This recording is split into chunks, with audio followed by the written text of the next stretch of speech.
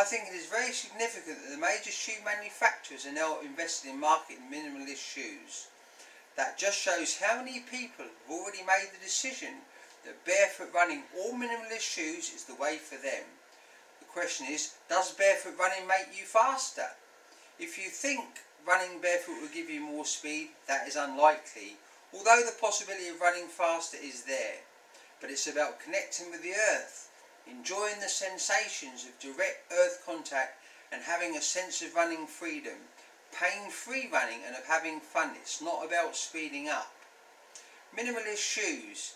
Do you need barefoot minimalist footwear? Well, no, you don't. You can go right outside now and start running without shoes, although it would be sensible to start on easier surfaces, not pebbles or gravel, etc. You would not want to have a difficult barefoot running experience when you first start. Minimalist footwear would allow you a much easier transition to barefoot running and enable you to learn the mechanics of barefoot running and increase the strength and flexibility of your feet without the pain. What is the benefit of using minimalist shoes? They remove the support and movement restriction of athletic footwear, allowing you to feel the ground more and enable the feet to move more naturally, but still give you a barrier against the direct earth and thus protection against pebbles, gravel, roots and anything else your feet. Barefoot running is electromedicine.